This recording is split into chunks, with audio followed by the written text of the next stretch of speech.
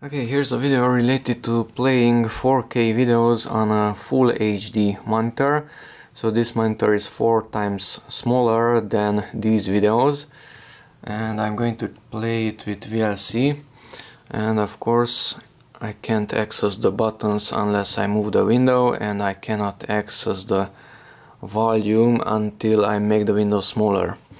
Okay, so to make the window open in a small size, because currently it's opening in a large size, first of all let's go here to the menu, tools and preferences, and here on the first one, interface, uncheck this one, resize interface to video size, so that the program will not make the window size as large as the video, but it should display it in a smaller size. So close it with save, make the window small, and it will be remembered.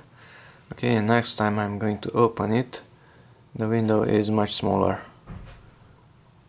Another 4K video and the size is small. That's it. Thanks for watching and bye bye.